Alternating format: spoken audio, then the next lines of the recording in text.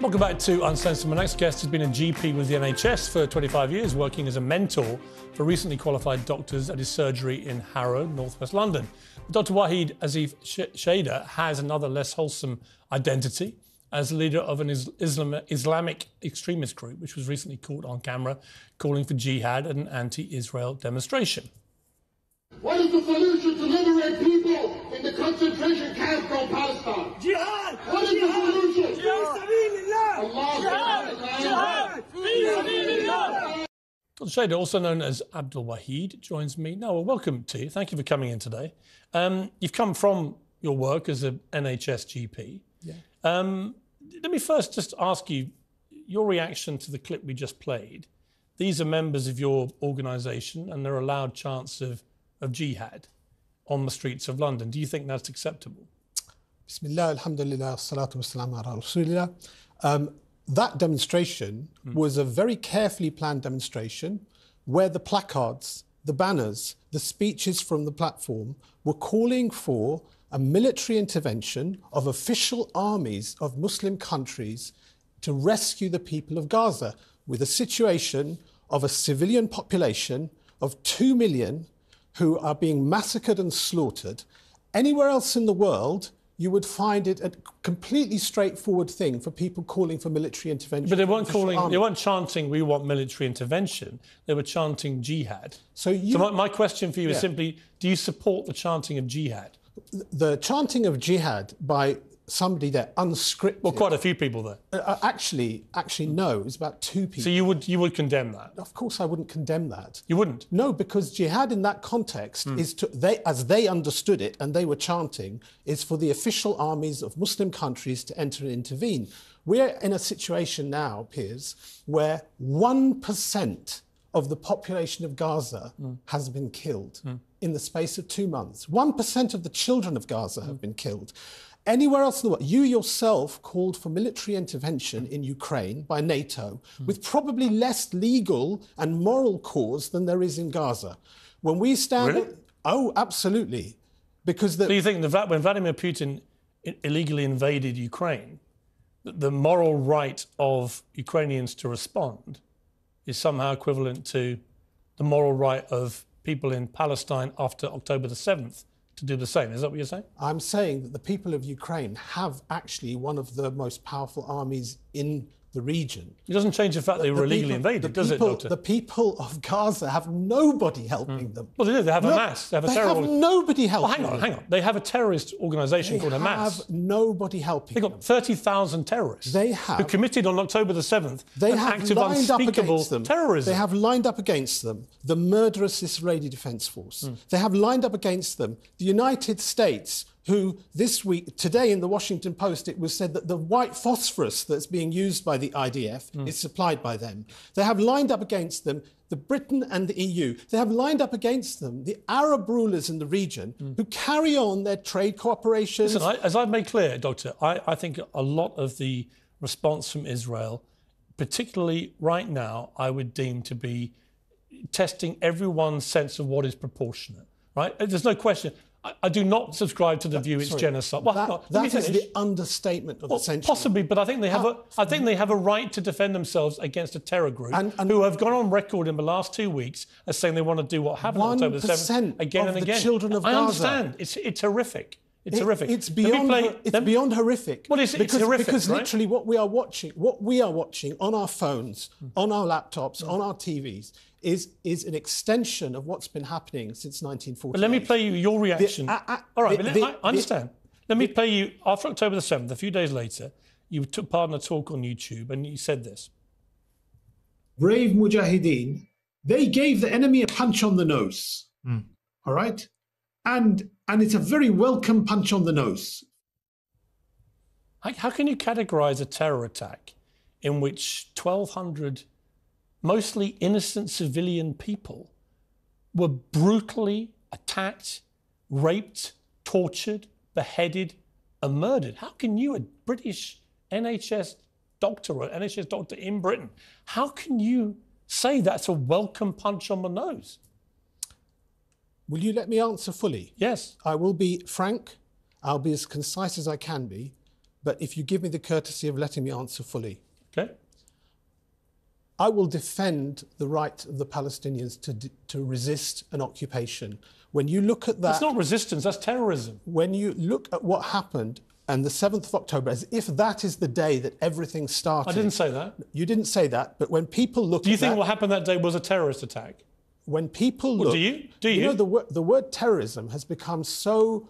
politicized. Actually, not really. The word you can terrorism, be deeply sympathetic to the plight of Palestinian civilians, which I am, by the way, and have expressed many times. What you can't do is be weaselly-mouthed about what happened on October the 7th. I asked you to let me finish. That was a grotesque terror ask attack. You to finish. Yeah, but you're equivocating about it being a terror attack. I'm not equivocating, and I will explain why. Okay, the word terrorism, by the way, in India last month. We're going to talk about India. Talk about what's happened the word here. terrorism in India. People who supported the Australian cricket team have been arrested under terrorist offences. In the West Bank, people who are have been told, if you reveal what happened in the prisons, you will be arrested on terrorist charges. Do you think what happened on October the 7th was a terror attack? It's a Did resistance. You say no? It's a resistance. Not a terror attack. Piers, and it's You're an NHS GP. If, I'm asking you to let me finish, right, our Islamic standard in conflict, in warfare, our Prophet, peace be upon him, sallallahu alayhi wasallam, he said, you can't kill children, you can't kill women, you can't kill the elderly, you can't mutilate. Hamas did all that. If anybody did that, what do you mean if? I say if because... They literally broadcast it on their own streaming platforms. Well, I'll tell you what a lot of us saw. Hamas broadcast it merrily to the world. And here's us doing these terrible things. And what do you mean if? What many of us saw on that day were videos coming out showing people saying, we will not harm women, we will not harm children. Do me a favour. No, that's what... Doctor. I'm saying that. Resistance is a right in Islam. It's a right in international law. It's even a right that Churchill said in his History of the English-Speaking Peoples, he actually wrote in that book, it is a primary right of men to kill and die for the land they live in. You literally read me a description of what people who follow Islam are not supposed to do. Yeah. And Hamas did all of those things.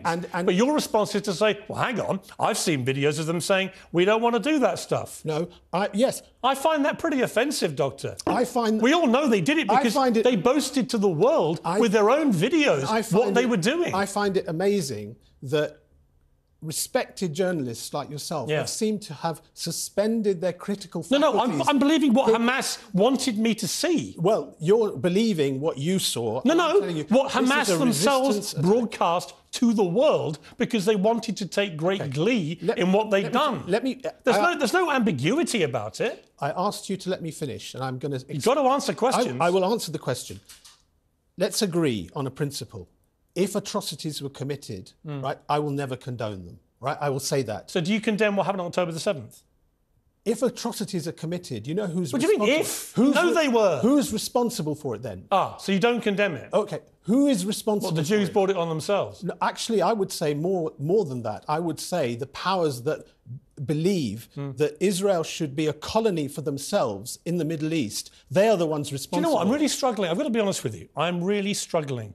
A British National Health Service doctor of 25 years, a man who's supposed to be seeing patients all day, every day and putting them right, is incapable of saying what happened when it was literally broadcast to the world by a terror group.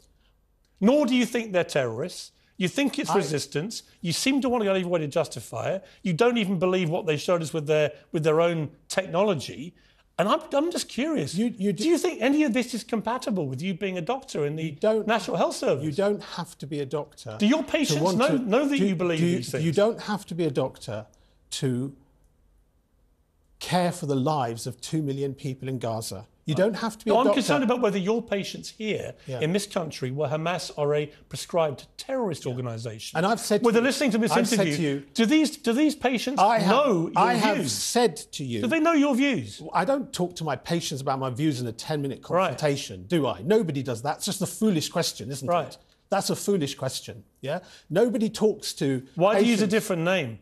I use my name. Well, you don't. You have two names. One, the leader of the group. Yeah. Abdul Wahid is a name that family, friends, and other people call me. Right. Actually, even some people. But that's not the name you use at work, right? Even some people at work and Wahid Asif Shada is my legal name, which people use in other forums. That's not a very unusual In thing. May 2023, a Piers, prominent... no, I have to... No, I'm going to ask you another question. You did not give me the courtesy You know of letting why? me Because finish. your answers were so outrageous. You censor. That's your answer. No. Yeah, I don't absolutely. censor. The person doing the censoring is you. No, with you are respect, censoring. Who wants me to You are try censoring. and understand and believe that what Hamas showed us, boasted about, with their own technology, broadcasting it to the world, was not what we saw.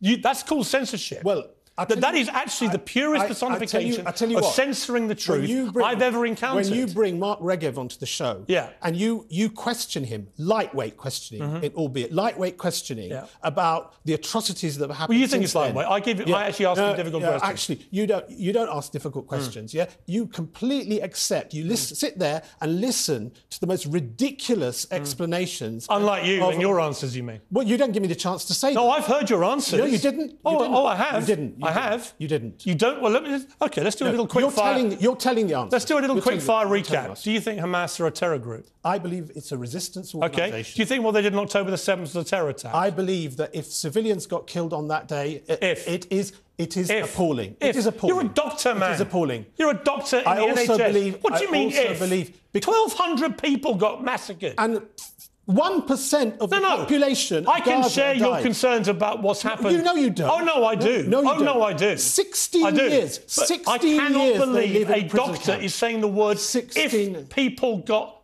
victims of atrocity. If on October the 7th. How can you say that? So what? You tell me this. What is a proportionate response to 16 years of living in a cage? No. What is a proportionate response? Not a terror attack. What is it? Not a terror attack. If they just attacked IDF... I've asked many times what is proportionate, so do you right? accept that? So you're saying just to attack the IDF would have been acceptable? I personally do not believe... Answer that. I'm answering just this. To Let me attack answer the your IDF question. Acceptable? I'm going to say this. We might be able to agree. I think the strategy at the moment... Can we answer Let me answer the question. If they had agreed... Let me answer the question. Let me answer the question. Yes or no?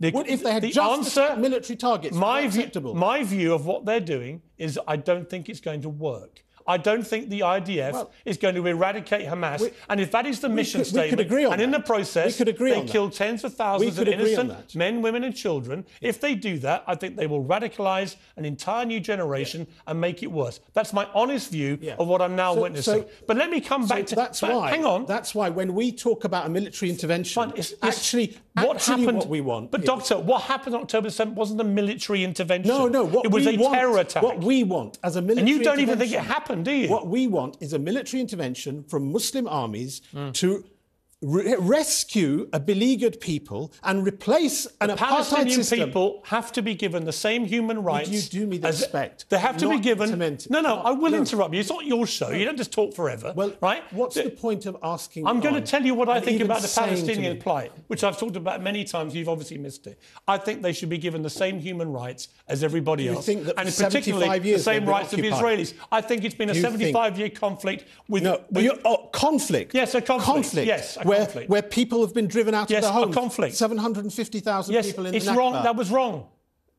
Encroaching on the West Bank more and more and more. That was wrong. No. So have been all the wars launched against Israel. That's been wrong. All of it is wrong. Right? The history shows this is a conflict riddled with wrongs on both sides, right? On the 7th of October. No, it didn't. I never said it did. Well, you seem to. No, you don't even think it happened on October the 7th. The framing of your debate, you don't even think it happened. I do think it happened. Oh, you did happen. It did happen. 1,200 people were massacred, weren't they? I think 1,200 people were killed. Were they massacred? Yeah, they were killed. Right, by terrorists? They were killed by people who were resisting an occupation. Bullshit. And they're terrorists. Yeah, well, that's your view. It is my view. Yeah. And by the way, it's the view of any person who is not Israeli or Palestinian, right? Anyone can look at it and go... I disagree with that. I disagree with that.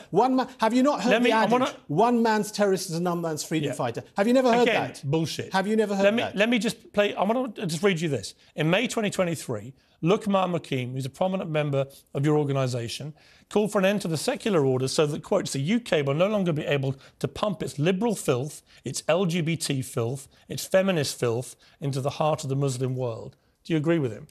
I agree that the West is pumping secular democracy into the Muslim world. Including LGBT filth? I agree that actually what we want to see in the Muslim world is a system with an accountable government, right? An elected leader, upholding family values, right? We want to see an economic system where wealth is circulated. Do you believe in equal rights for gay people? I believe that actually the Islamic standard of law should be the standard of law in the country. Obviously, that's the standard I believe in. I believe, just to clarify, what is your view of homosexuality?